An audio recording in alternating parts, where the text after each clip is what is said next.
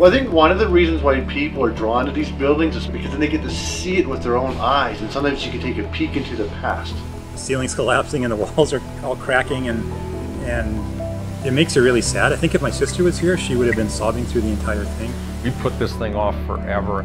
It was terrible. I didn't want to do it.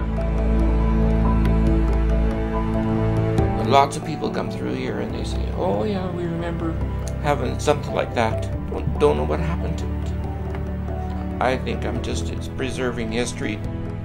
There's always a feeling of loss, isn't there, in anything like that? It's a change, and you have to make room for the changes.